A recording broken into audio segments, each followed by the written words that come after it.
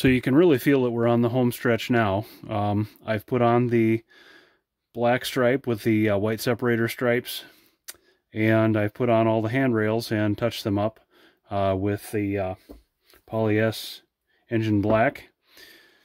Look really nice. I had to make a couple of handrails here because I broke a couple of these end extensions putting them on. Press fit, they don't hold up very well under too much force.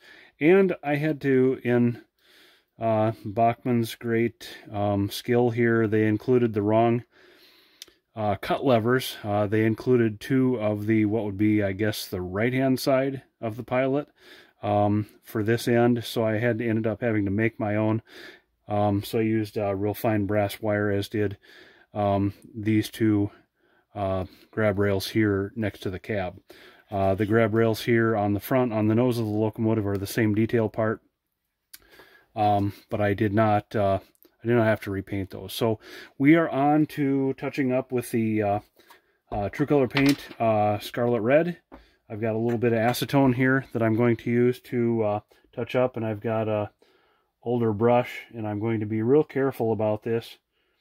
And in fact, I'm going to use Post-it notes to dab a little of that red off of there before I get started painting, so I don't have an excess of paint on my brush. And again, we're just touching up corners and stuff here. Not sure exactly what happened, but this stuff came up with the masking tape as it came off of the model. I didn't expect that to happen. I primed the model, you saw, with a rattle can.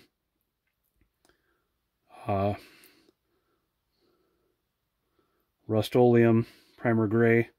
That seemed to go on real well, and I had no reason to suspect we were going to take, and I'm going to be extra careful here with this around that headlight housing. We're probably going to touch that up to gray, and I've used a very small, the smallest size micro brush available to paint white on the end rails grabs, the cut levers, and the step edges. And what I do is I just dab the micro brush in a little bit of hobby paint. This is cheap acrylic hobby paint from Hobby Lobby, I believe. And then what I like to do is squeeze the excess paint out by running it on the Post-it note a little bit. And effectively what you've got is a paint marker here with this fine tip. And it works very well for these small, hard to get in places, and makes pretty short work out of this task. I think doing this really dresses up the locomotive, makes it look real in some ways. That highlight sort of calls attention to some of the more smaller detail parts on there, and I like it. One last thing to paint here is the headlight housings and the stack. I have to check my references on that just to make sure we're doing the right thing, but I believe probably a silver on there and silver on the stack, I believe. But just getting rid of that obvious paint that was missing there, that red. You can see that the decals, the Circus City Graphics decals shrunk way down over those louvers and stuff. Looks really nice.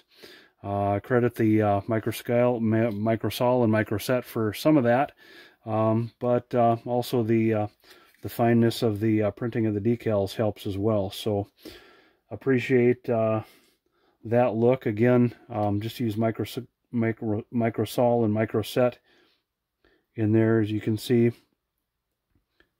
on the nose of the locomotive and around these louvers and things. That decal film sunk in there really well, and sunk in around the window sashes around the cab, and looks really nice.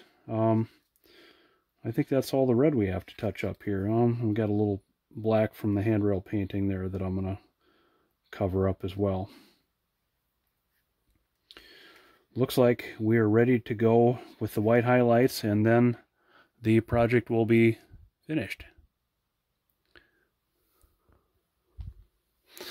And some quick research does show that the exhaust stack on this unit does seem to be sort of a silver-ish colored. I'm not sure. It looks pretty dirty, as you'd expect a diesel's exhaust to be. So I've got some, what are we using here? This is, again, just cheap hobby paint that I'm using to apply this color here. And we're not going to do a stand-up job of covering this, because in the pictures it looks pretty like dirty, sooty, weathered. So we're not going to make this stand out.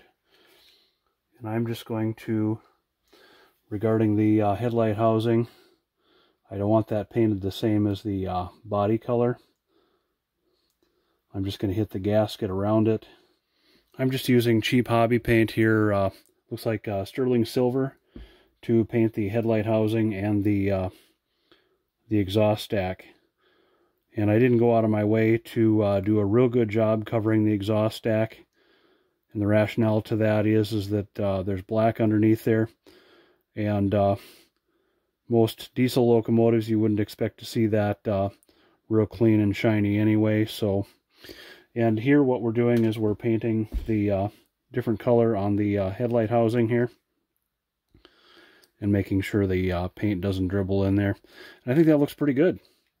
We might touch up around that stack a little bit with the black, but I'm happy the way that turned out. Little paint there. So rounding out this project, we're here in the Sioux City yard. The last step here is probably to apply a little bit of dull coat, just to protect the decals and the paint overall. I'm satisfied with the way this turned out. You might notice that I am missing couplers here on both ends of the engine. I'll let him supply those, and also the fuel tank detail. But the fuel tank is probably the first thing he'll take off of there when he gets started on the DCC installation, and that's assigned to someone other than me anyway. So hope you enjoyed the video series, and make sure you hit that like button, subscribe for more, and we'll see you in the next one. Thank you again for watching.